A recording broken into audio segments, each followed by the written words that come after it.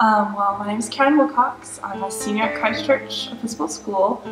I'm applying to schools to study the classics, and I started working at Neighborhood Focus last year as an after-school volunteer, and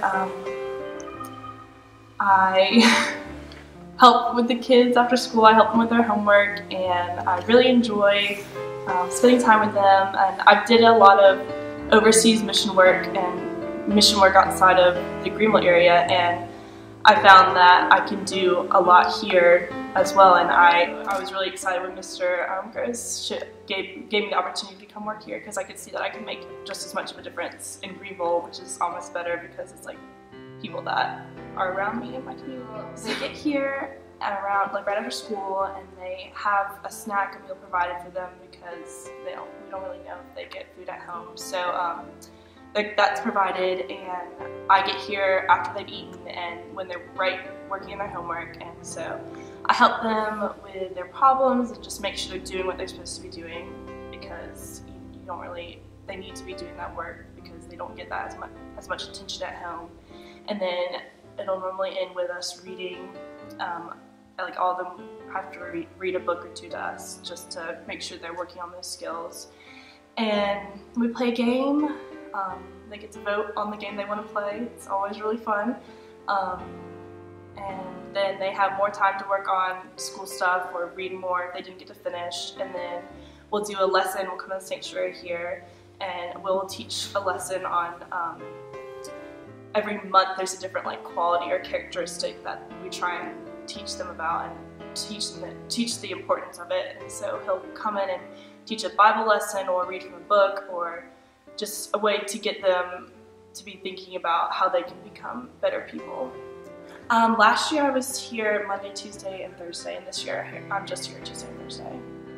The first day I came back from after the summer, and the girls I had been with all last year, they remembered me, they remembered my name, they came and hugged me, and I don't know, I have really close relationships with them, and it's well, they're only 7 and 8 years old, but still they're some of my closest relationships, and I love to see them grow. And I think that's the most fulfilling part to me, is just getting to see them grow and learn and become who they're going to be. And I'm glad that I can be a part of that. It's really important. So I've always liked working with kids, and I've thought about being a teacher, or I don't really know. Somehow I'm also more interested in politics, and so it's made me see the flaws in the school system, and I think that's something that I can really take with these concrete examples. I don't know how to teach someone how to read, but it's important for me to see really that we're looking and making sure that the schools are helping them be prepared in the ways that they need to be. And I guess that's really opened my eyes to see how I can make a difference in helping them, but also in a bigger picture, since I'm interested in politics, what I can do from that standpoint after school.